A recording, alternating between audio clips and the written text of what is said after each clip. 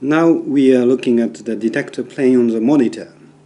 Bright spots appear here and there.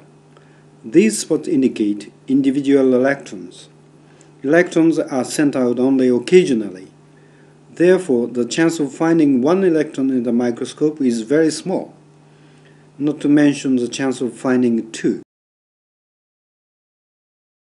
Since electrons are detected one by one as particles, we have to conclude that each electron must have passed through at random on either side of the biprism, thus creating a uniform distribution without any interference when accumulated. Under such condition, do electrons form a uniform distribution? But look, we begin to see some fringes in the perpendicular direction that looks like interference fringes.